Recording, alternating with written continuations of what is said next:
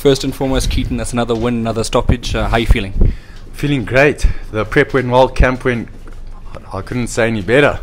Went awesome. It was all thanks to my coach and my team, Jimmy, Roy, Errol for helping in the corner, Mark, everyone who helped me with sparring. They all helped me to be ready for this fight.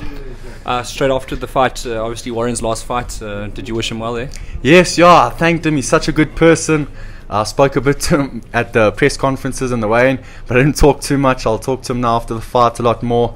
So I'm happy he fought and gave me the opportunity to fight him. He's a very good man and I wish him all the best. Nice crowd you had there from Durban. We actually interviewed, I think it was your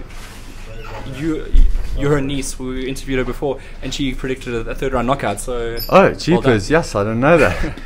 Yeah, so I mean, phenomenal support from Durban. Now you're going to get rid of a crowd in Joburg. Yes, no, there's always going to be a crowd from Durban coming up. There's always a couple tables of them that come up. They'll be out for every fight. Next year there'll be even more supporters. And yes, I'm going to start building a crowd here from Joburg. Where did the name Hulk come from? My coach gave me the name, but when I was small, my dad always used to call me Hulk, and because I was, I don't know, I was an angry little child. But yeah, my coach came up with the name. The one day in training, we were hitting a bag, and he just said, "I know I'm going to call you the Hulk," and I just laughed.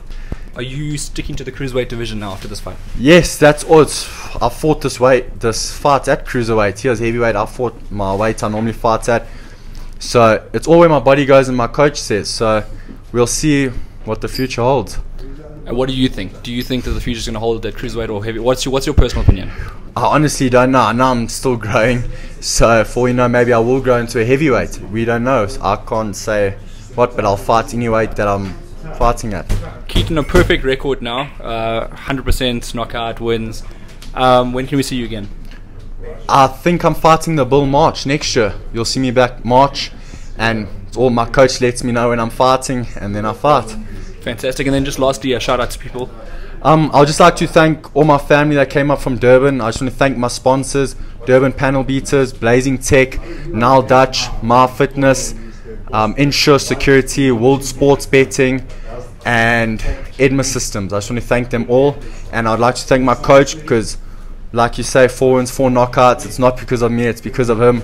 He makes all the moves, I just do them, and if he wasn't training me, I don't think I'd have this record. So thanks to my coach, my team, Mark and Ray, for always pushing me and giving me nonsense in the mornings, and thanks to Jimmy as well. He also pushes us every day. So thanks.